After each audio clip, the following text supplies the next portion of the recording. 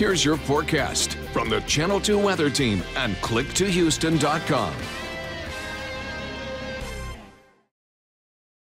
Good morning, I'm meteorologist Britta Merwin. We are in for a round of scattered storms today, so grab your umbrella before you leave your door. It's warm and humid this morning, this afternoon, right back to the low 90s with high humidity in place. It's going to be a steamy afternoon. A 40 to 50% chance of rainfall today. We will get a break on Friday and Saturday, but early next week, those daily showers are back in the forecast. But towards the end of that 10-day, folks, we do have a fall front on the way as we close out September.